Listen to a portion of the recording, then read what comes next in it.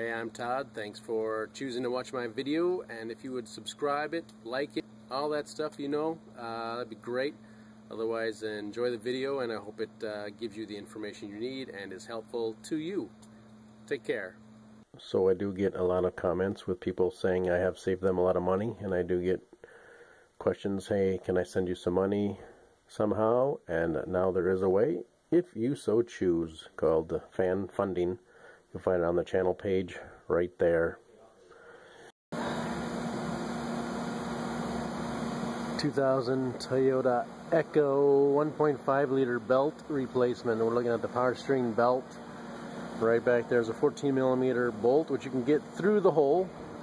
Might need to use the 19mm on this bolt here and turn the engine a little bit so you can get access to the hole. But once you do, you can probably use a ratchet like I did in the 14mm and loosen the bolt.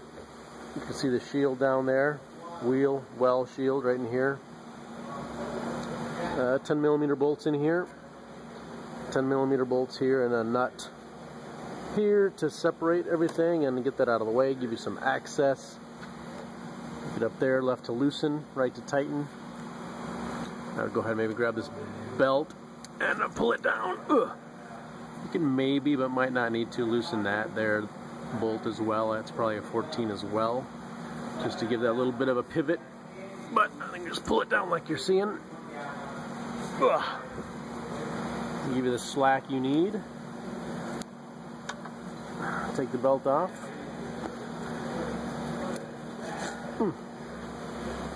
And the belt is off.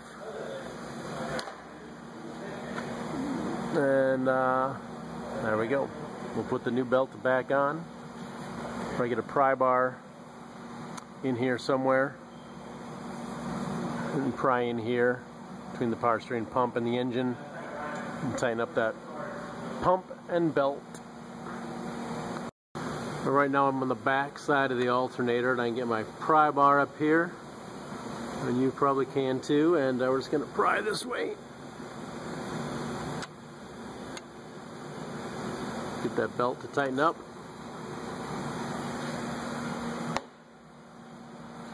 You probably be back there and continue to pry on it. It's actually not too bad there.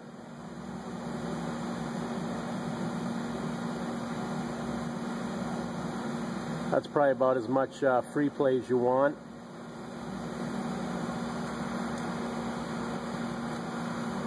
I'll be needing to put the camera down, but we'll put the pry bar back where it was and pry a little bit, hold it steady, and tighten up that 14mm bolt while we're holding pressure on the pulley so it doesn't move while we're tightening the bolt, which can happen.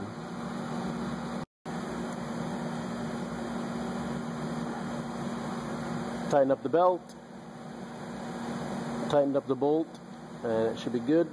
Kind of see the amount of movement I have, and then we'll work on putting the water pump, AC, and alternator belt back on. You may or may not have AC.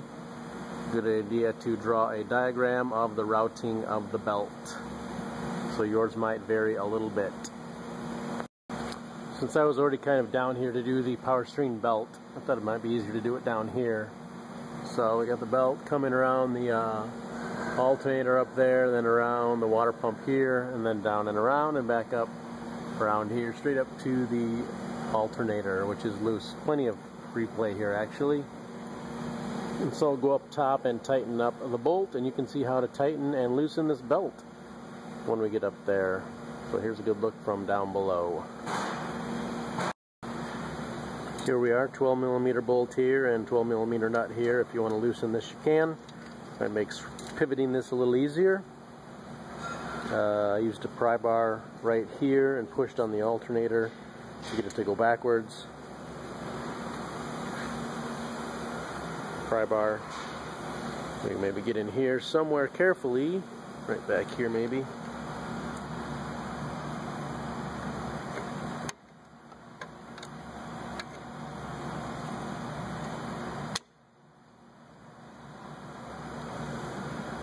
Pry on this and tighten the alternator. Prying like so, pretty much right there. We'll just hold this tight, and then we'll tighten that 12mm bolt, and we'll check the tension maybe down below, or we can reach over here.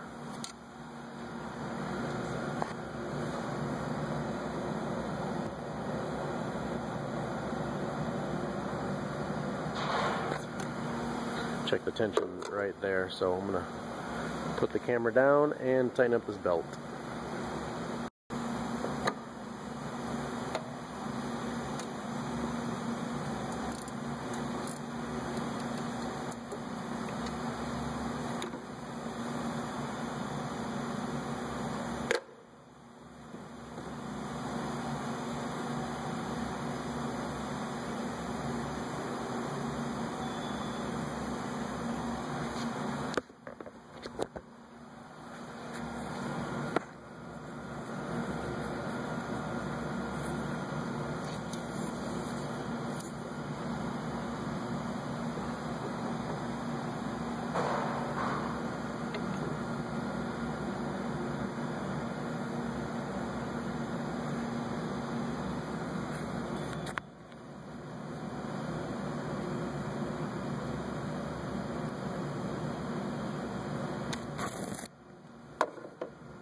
Not a great shot, but you can kind of see how tight the belt needs to be. And we'll tighten up this nut.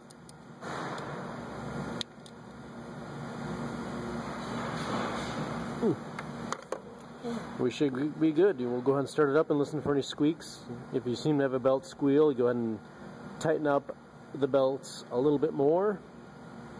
Okay, just go ahead and do that until the squeal goes away. Most of the time that'll take care of any issues. Most of the time a squeal, especially if you're replacing the belt, is maybe wasn't tight enough. So I hope this helps you replace your belts on your 2000 Toyota Echo 1.5 liter engine.